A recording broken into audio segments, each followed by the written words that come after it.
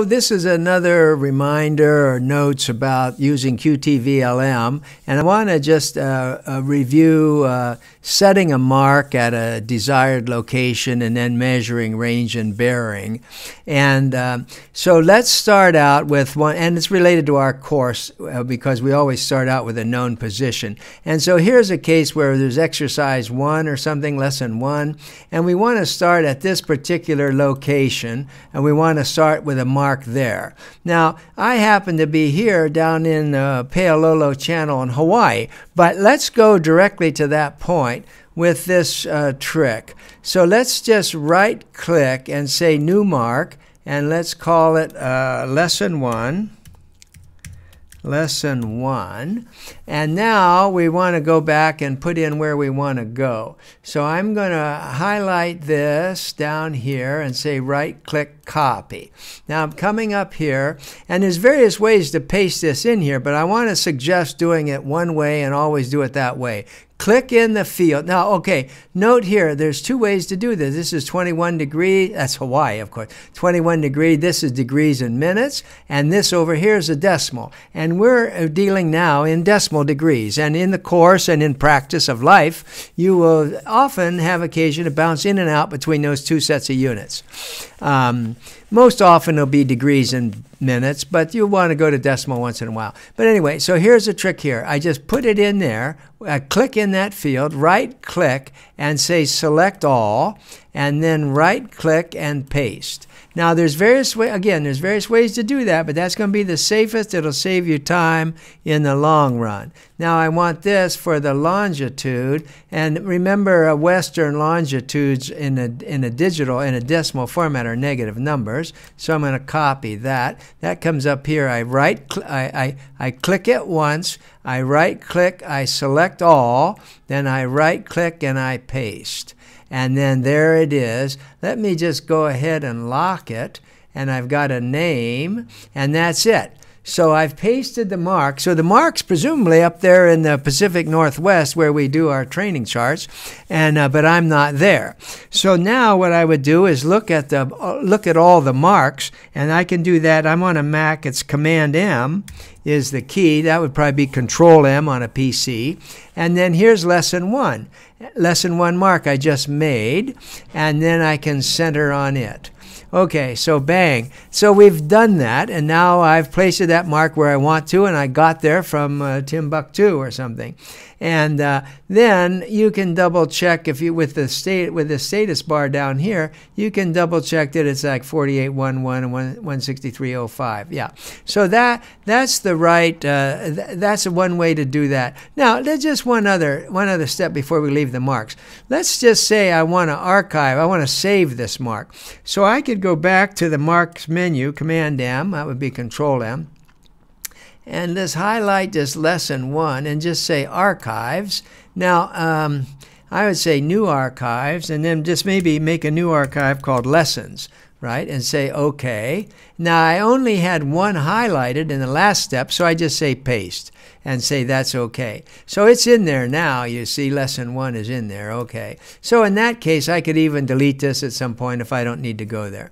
OK. So that's then we made a mark from a strange place exactly where we wanted it, and we also archived it. OK. So that's that exercise. Now the next thing I want to look at is measuring some distances. Let's go over here. Let me zoom in a little bit over here. And let's see where I just want some random place to measure. Okay, so let me go measure from here, from this tip of this point down to this isolated danger symbol. Okay, so there's a couple ways to do that. I can right click here. I'm not measuring range and distance between 2 points on the chart. So I right click and say ruler tool.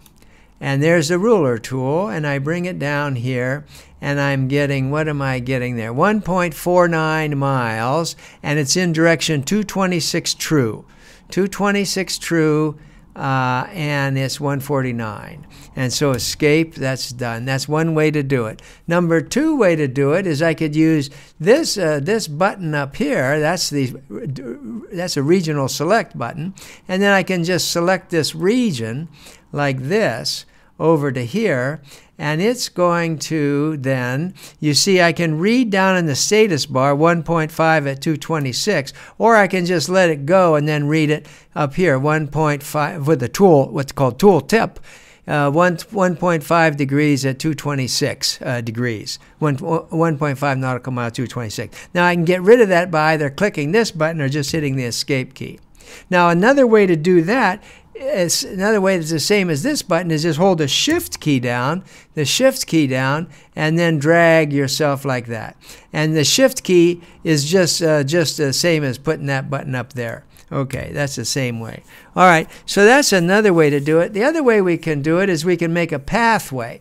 So let's do that. I go up here, make a pathway, create a pathway, and give it any name. The name doesn't matter here. And then I'm going to append POIs here. So then you just click here, click at the start point, right? And then click somewhere down where you want to go, and then say escape. You're done. Now grab this guy. Oh, he's red. Okay, now he's blue. I can move it. There's a way to make that a lot easier. Okay, and then you can just drag this down there, and you see it's 1.5 nautical miles at 226. This has the virtue you can then sniff around. You know, this is the easiest method if you just want to sniff around and read ranges, things like that. Escape, and then you can just delete it. Wait a minute, it's a edit the pathway, delete the pathway. Okay. Oh, now here's another trick. I deleted the pathway, but there were 2 marks I was playing with. So now what you can do is I'm going to do shift drag again, like this, and now I'm going to right click and delete all the marks. Oh, okay, all the marks. Okay, that's that. Now one last point here to make. Suppose you wanted to enter some place like Squim Bay here, and you want to know the total distance of a path, not just a straight line. Now that's going to obviously be a pathway. Let's create a pathway again. The name doesn't matter. Like that, SSS. Now append the POIs, and then just, let's say you're starting here, and that's the first one, and then red, right, okay. Red, right, returning. Don't I want to come in here and then come along here? And then red, right, returning. So I better go in here and then come down in here and then come here. Okay. When we're done, then we can just put the cursor on here, and then what do we see? We see that the total trip is 3.3 nautical miles. 3.3 nautical miles slash 2.2. Now what the 2.2 is, that's the distance if I went straight A to B, from here to here. So the distance made good is 2.2 from here to here. But on this, the total trip was 3.3. The last leg was 0.66 in direction 113. Up here, the first leg was leg 1 of 7 legs, 1.2 nautical miles in direction 228. Okay, so that's various ways to measure ranges and bearings, and I'll stop there.